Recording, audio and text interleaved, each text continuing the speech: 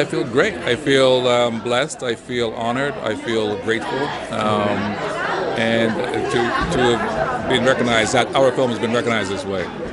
Probably the next 2 minutes, I'll have a chance to kind of process it and think about, just taking the moments, and savor it, and realize that this is rare.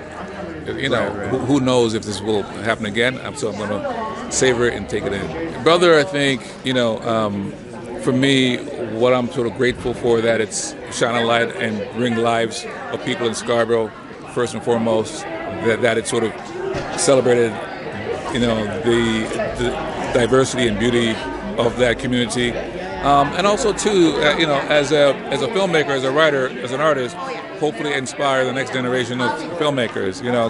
If someone who wanted to tell a story about their own community, about their own personal lives, of, a young black person or whoever it may be, that they take inspiration from the film.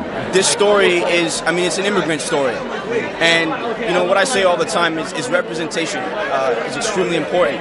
So for a film like this that is so very intimate, to be celebrated on such a stage, I think it's very encouraging for stories like this to be made and to be told. So I think that's really a major significance in something like this being here. For us, having the opportunity to tell this story that is about a very particular experience and the nuances of that experience, that is a win in itself. So for us, this is just a cherry on the cake.